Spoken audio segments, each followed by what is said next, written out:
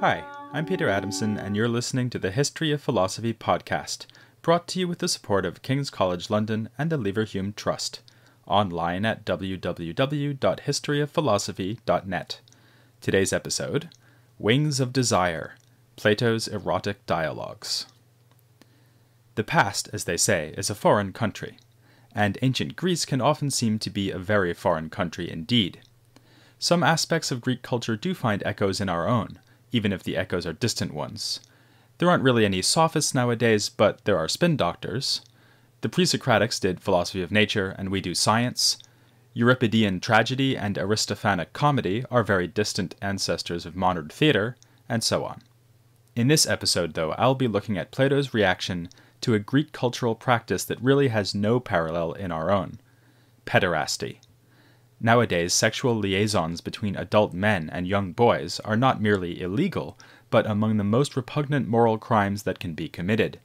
But in ancient Greece, such liaisons played an accepted role in civil life. These pederastic relationships were seen as a way of educating young men in the ways of the polis. And I do mean young men, boys really. Ideally, the younger partner would be in the bloom of youth, before the first growth of their beard. This boy was called the beloved, while the lover was the older man. Notice the implication that the attraction was not necessarily mutual. It was assumed that the older lover would take physical pleasure in their partnering, whereas the boy would not. Boys who seemed to enjoy this side of the relationship were considered shameless, and a beloved youngster was supposed to show his decency by playing hard to get before finally giving in to the blandishments of the lover. Now, I know what you're thinking. What's in it for the boy if he isn't expected to get any physical pleasure out of it? Of course, at the stage of courtship, there's the pleasure of being flattered and pursued, something Plato exploits for humorous effect in several dialogues. Remember the guy falling off the end of the bench in the Charmides. But as I say, the main benefit for the beloved was that the lover would provide a special kind of education. For the boy, pederasty was an introduction into the ways of grown-up society, along with political connections and experience. Thus, pederasty was linked to political life, and for the young man, the erotic relationship could be a step on the political ladder. He would give his body to the older man in return. This is, perhaps, why he was expected to put up at least a show of resistance, to mask this underlying exchange of benefits, which could, to an uncharitable observer, look like prostitution. Plato was just such an uncharitable observer. He allows his characters to speak in very blunt terms about the benefits the beloved and the lover expect when they embark on an erotic relationship. Nor is he above exploiting these relationships for humorous effect, as I've just mentioned. So it's easy to assume that Plato's attitude towards this practice was one of stern disapproval. We now talk of platonic relationships and platonic love, meaning loving relationships that don't involve sex. This gives the impression that Plato was the Nancy Reagan of the erotic. His advice to us is, just say no. But in fact, Plato's interest in the erotic as a whole, and in these pederastic relationships in particular, was complex and multifaceted. A number of his dialogues feature erotic themes, sometimes in the form of the dramatic setting, as in the Charmides, and sometimes in passing, as when Socrates teases Meno, saying that as a good-looking young man, Meno is always fishing for compliments. But there are two dialogues that are especially important when it comes to his treatment of eros, the Greek word for sexual or passionate love. These happen to be two of his greatest dialogues, the Symposium and the Phaedrus. The Symposium is, naturally enough, set at a symposium, or drinking party, an occasion where Greek men would gather in the evenings to lie down, drink wine, and entertain one another with song or conversation. Further entertainment would be provided by flute girls, who were often available for the men's physical enjoyment. In Plato's dialogue The Symposium, the atmosphere is at first quite sedate, since many of those present have already been drinking heavily the night before. Instead of getting drunk, they opt to give speeches in praise of love, or eros. At the end of the dialogue, the party gets a lot wilder with the entrance of Alcibiades, a beautiful young man who gives a speech in praise of Socrates instead of love. Plato's masterstroke here is to have a series of characters give a series of speeches about love. This allows him to look at eros from a variety of viewpoints, while showing off his ability to mimic a variety of voices. The two most famous voices are given the two best speeches. These are the voices of Aristophanes and Socrates. But even before we get to them, we are presented with a range of ideas about love. Phaedrus, the namesake of the other dialogue I'll be discussing in a moment, describes love as a god who brings great blessings. Another character called Pausanias goes one better, insisting that there are two gods called love, one of whom is preferable to the other. The lover enthralled to the lower, common love is indiscriminate and jumps at any chance for sexual gratification, whereas the higher, heavenly love leads its possessor to show loyalty to his beloved. This idea that love can manifest itself as crass desire fulfillment or as an exalted pursuit also appears in the Phaedrus, as we'll see shortly. After Pausanias, things are brought down to earth a bit by Eryximachus, who is a doctor. Like the pre-Socratic Empedocles, he sees love as a force that pervades the cosmos. He's particularly interested in its effects on the human body, where love is manifested as the body's harmony and health. This is a reminder for us that in Plato's time, medical ideas had already penetrated into philosophy, and vice versa. But as I say, things really get going with the speech of Aristophanes, a brilliant and funny explanation of erotic attraction by way of a myth. Aristophanes explains that originally, humans were joined in pairs, some with two male halves, some with two female halves, some literally androgynous, that is, combining a male and a female half. These creatures had 8 legs and 2 heads, and could move by somersaulting along the ground. Their speed and strength allowed them to challenge the gods. Mighty Zeus put a stop to this by splitting each of them in half, dividing them into the humans we now see. This explains our desperation for sexual union. We are literally trying to reunite with our missing half. It also explains why, to put it in modern terms, some people are homosexual and others heterosexual. Men who love men are split from a man-man pairing, whereas those who love women are split from an androgynous pairing. Aristophanes hastens to point out that men who love men are more manly, since they derive from a composite creature which was entirely male. Aristophanes' myth befits the comic poet Plato has chosen to deliver it. For instance, Aristophanes concludes by threatening that if we do not respect love and the other gods, Zeus may split us up again, dividing the left side of our bodies from the right side, sawn in half between the nostrils. Plato also has Aristophanes constantly protest that he's being serious, which gives us to understand that the rest of the company is laughing at the images he conjures up. Yet the myth makes a serious point too, namely that erotic love is a desire for union in the strongest possible sense. We are, according to the myth, incomplete, and we desire to possess our other halves again. As Aristophanes says, if a god were to appear to 2 lovers and offer to rivet them together so that they could never be parted, they would say that this is their heart's desire. Again, the way this is put has comic overtones, but one shouldn't underestimate the idea that love is really a desire to possess, and in some sense even become identical with, the beloved. Even in the book of Genesis, it says that man and wife become one flesh when they are united in marriage. Socrates, though, is having none of this. In typical fashion, he sets out not just to give a speech in praise of love, but to disprove the ideas of love that have come before him. A beautiful young poet named Agathon has spoken following Aristophanes, and praised Eros again as a beautiful and wondrous god. Socrates refutes him, first in a short discussion with Agathon, and then by means of his own speech. Of course, Socrates doesn't really like to give speeches, as he says at the beginning of the Apology.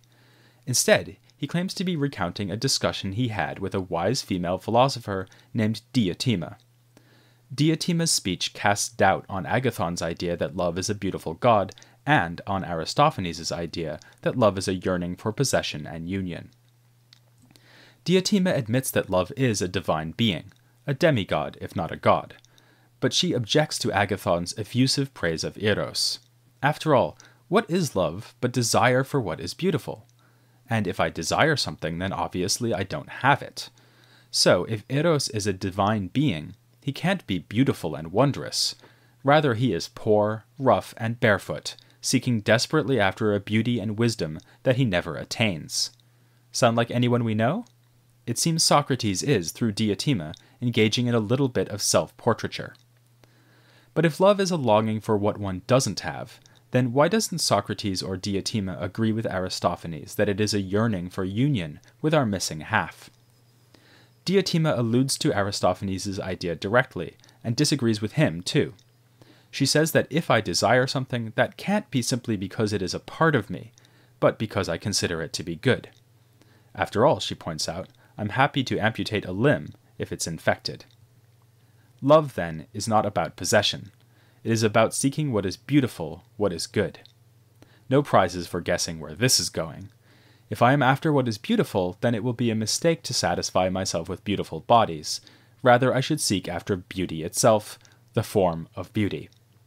This is just what Diotima goes on to say. Our desire for beauty is a desire to, as she says, give birth in the beautiful, to transcend our limitations and finitude by seeking immortality. This is why people seek to produce children, as a way of living on after their deaths.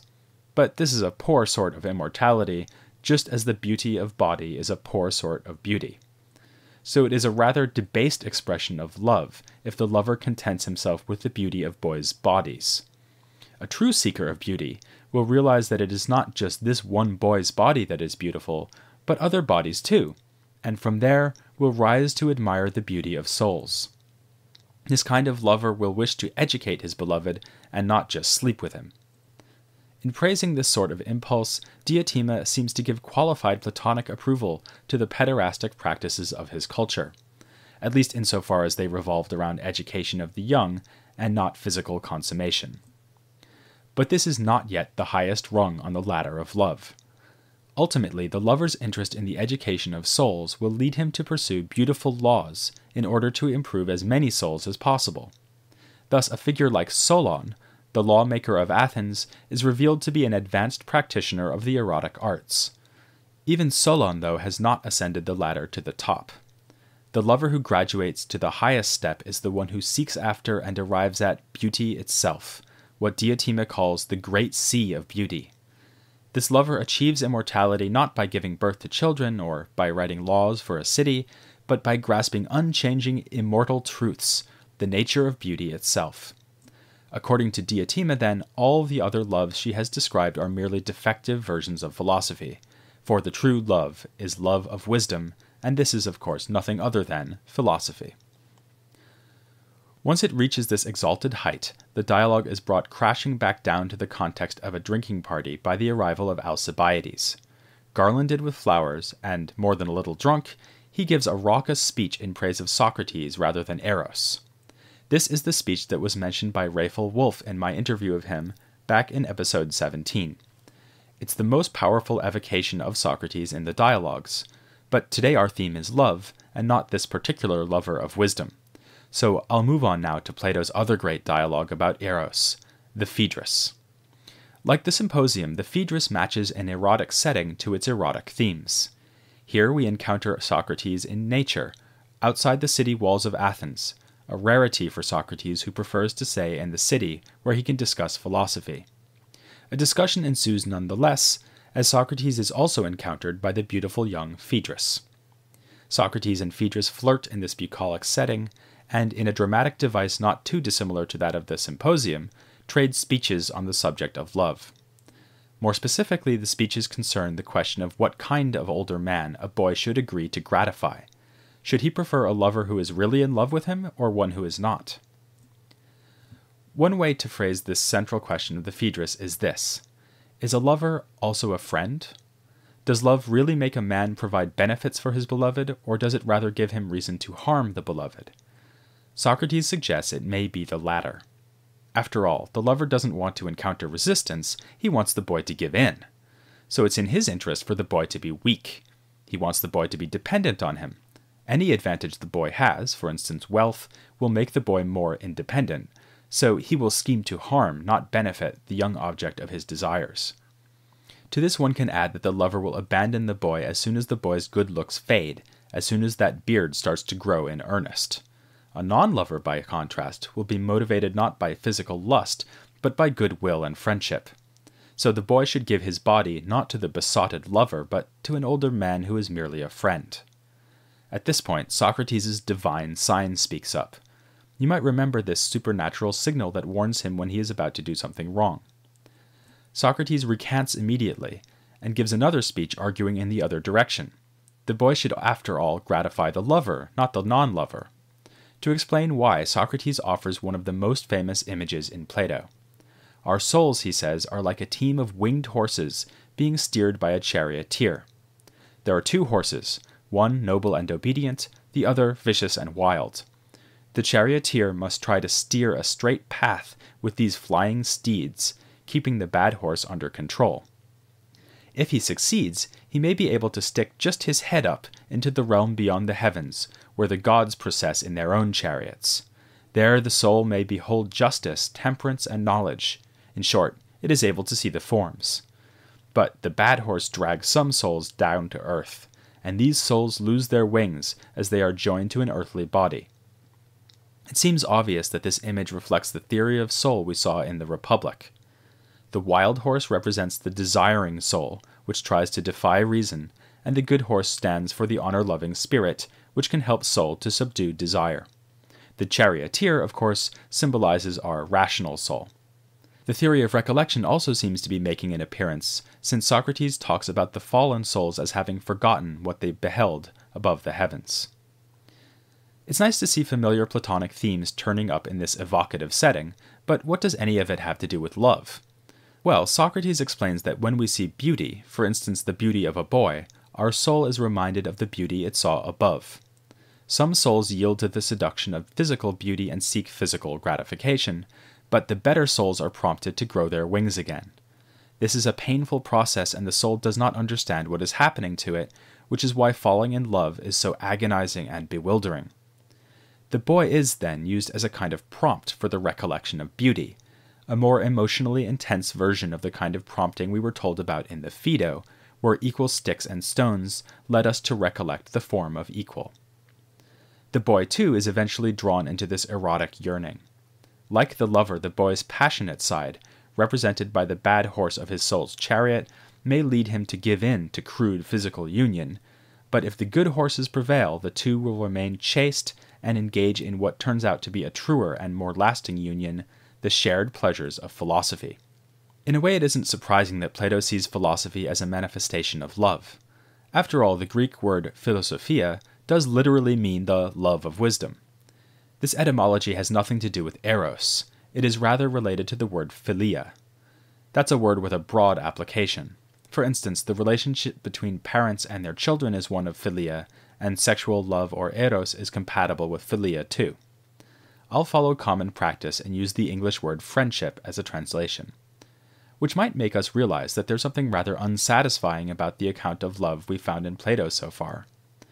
Some have complained that in the Symposium and the Phaedrus, Plato gives an account of love which is completely divorced from friendship. The scholar Gregory Vlastos accused Plato of a failure of moral imagination here, insofar as the Symposium in particular doesn't give a successful account of interpersonal love. Instead, Plato presents erotic relationships as mere occasions for ascending to beauty itself and the other forms. If this is right, then one beautiful person will do just as well as any other, the same way that any two equal sticks will serve equally well to remind me of the form of equal. But this is to assume that Plato was in fact trying to give an account of interpersonal love in Diotima's speech. Perhaps this issue just wasn't on Plato's agenda in the Symposium. This doesn't mean he would have nothing to say on the subject, and that he did have something to say is clear from a less famous work called the Lysis.